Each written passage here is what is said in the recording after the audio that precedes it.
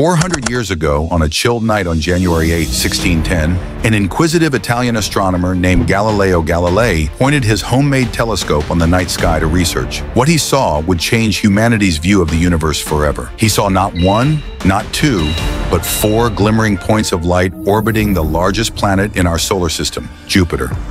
These four glimmering points were identified as moons. These moons, later named Ganymede, Callisto, Io, and Europa, were bigger than our moon.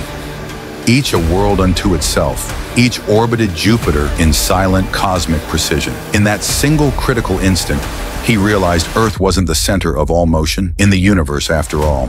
This was proof that the heavens held mysteries far beyond our humble imagination. This is where Jupiter's Europa icy moon's journey begins with humans. Before we continue, join us as we journey beyond Earth's horizons. You won't want to miss a single update as we edge closer to answering the question, are we alone?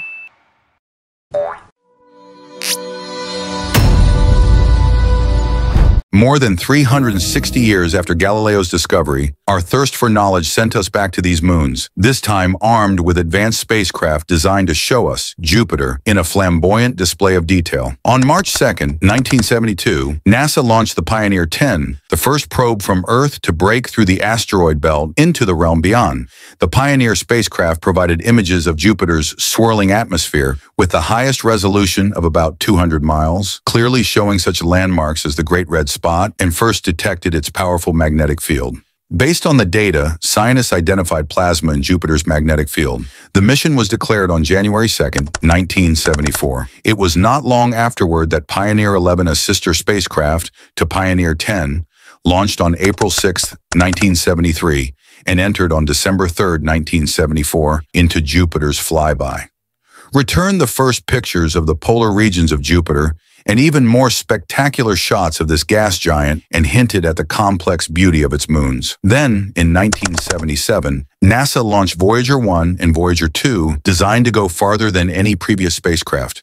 By 1979, these twin explorers had reached Jupiter. Voyager 1 began studying Jupiter in April 1978 at a range of 165 million miles. Images showed Jupiter's atmosphere to be more turbulent than during the Pioneer 10 and 11 flybys. Voyager 1 took a picture every 96 seconds to create a time-lapse movie of this approach, sent back spectacular images that showed a far more detailed pictorial representation of its moons, and of Europa in particular. The spacecraft discovered two new moons, Thebe and Metis. Unlike Voyager 1, Voyager 2 made close passes to the Jovian moons on its way into the system, with scientists especially interested in more information from Europa and Io. During its encounter, it relayed back spectacular photos of the entire Jovian system, including its moons Callisto, Ganymede, Europa, Io, and Amalthea, all of which had already been surveyed by Voyager 1. For the first time, we saw Europa's surface in detail, a smooth, icy expanse with massive cracks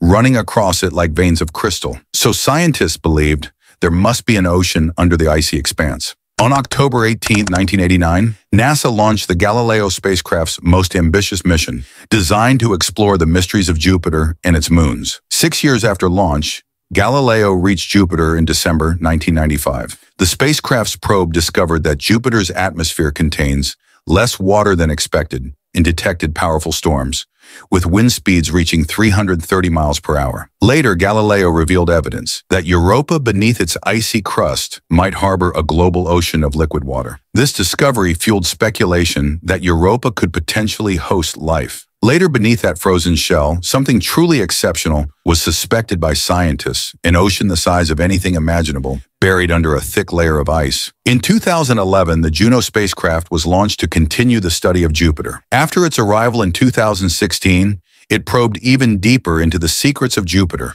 revealing information concerning its magnetic fields, polar storms, and even the interior structure. But close flybys from Juno brought us some of the most tantalizing hints of all Europa's icy crust seemed to show evidence of water vapor plumes shooting up into space, almost like geysers on Earth. Was this frozen world, nearly 390 million miles from the sun, hiding one of the largest oceans in the solar system? And more importantly, could it support life? Think about an ocean beneath miles of ice, heated up by the gravitational pulls of the moon itself, teeming with forms of life, yet unknown in a world we've hardly begun to explore. What lies beyond the frozen surface of Europa? Can it be that humanity is right on the brink of the single greatest discovery ever, or will end like a space odyssey?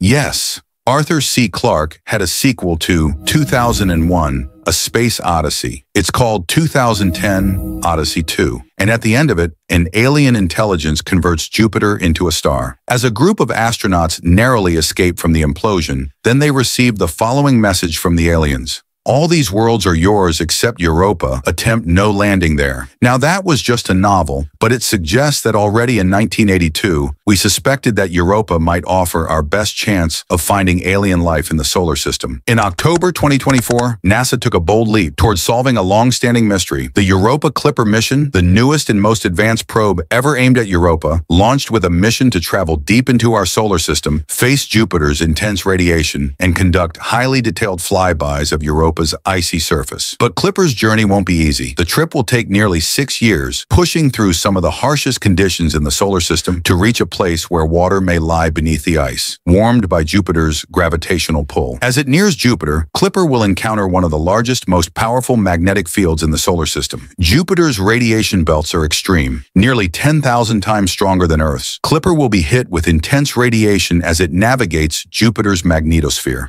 a turbulent, invisible storm of high-energy particles. NASA designed Clipper to withstand this, sheltering it in layers of titanium and advanced radiation-resistant systems. Once there, Europa Clipper will carry out a series of close flybys, coming as near as 16 miles from Europa's surface. The Europa Clipper mission is planned to perform nearly 50 close flybys of Europa. Each of the flybys enables Europa Clipper to gather high-resolution data about the surface, ice shell, and any water vapor plumes that may exist on the Moon, plus its subsurface ocean. The technique of repeated flybys also minimizes exposing the spacecraft to the intense radiation from Jupiter, since radiation around Jupiter is too high for a continuous orbit around Europa itself. But it's not just survival that Clipper is equipped for. It's fitted with some of the most advanced scientific instruments ever sent into deep space. Clipper's suite of tools will analyze Europa's surface in extraordinary detail. Ice-penetrating radar will scan miles beneath the crust, hunting for pockets of water or signs of liquid lakes. Infrared and ultraviolet cameras will map the surface, searching for chemical signatures that might point to complex molecules, or even signs of life.